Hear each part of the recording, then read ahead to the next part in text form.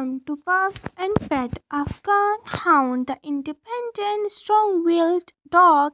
The Afghan can be downright standoffish but also quiet and clownish with the mood strike. The Afghan has a real regal appearance owing to its carriage and long silky coat, a strong average neck prominent, large paws, straight legs, exaggerated bend at knees and tail ending, doubtful pain, breed, distinctive profile. The one whose head and muzzle are long, narrow, defined, with slightly convex behind of muzzle. The ears are long and covered with even longer hair.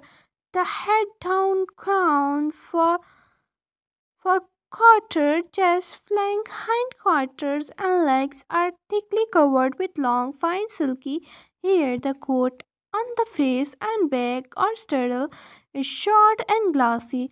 The most common coat colors are black, black and tan, red, green, blue, brindle, domino, white. The Afghan Hound can have wide range of hugs as well, and the creams and drift often do not always have the black mask.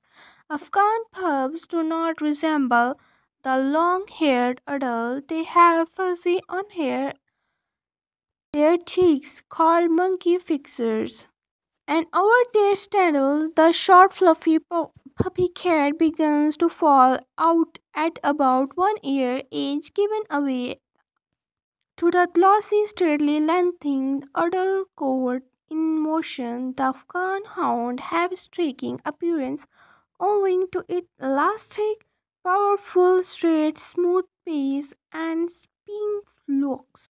True to its origins as a hunter breed, to think on its feet, the Afghan Hound is strong-willed and independent, aloof and self-confident, steady in contractions. The Afghan Hound and possibly to mean fightly, but sometimes quiet and lazy, dignified and clownfish. Afghan persona ranges from loving to downright standoffish, and these dogs can be quite wary of stranger if not properly socialized. The Afghan goat is prone to developing at feral disposition. The Afghan goat hound, a high maintenance dog for numbers of Afghan, can be difficult to train because they are stern-born. They are highly sensitive to harsh contraction with often elects or refusal to obey. They respond best to gentle grooming is the key of maintaining the Afghan coat.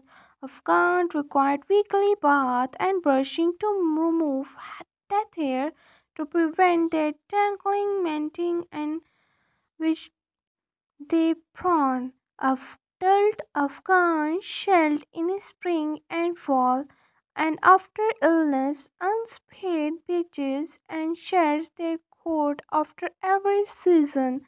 They can be make fine apartment dogs and true coach potatoes. Afghan required plenty of exercise, of ward, of boredom, and destructive behaviors such as chewing. At minimum, Afghan should be walked a mile or two daily, and a fenced-in yard for running is essential.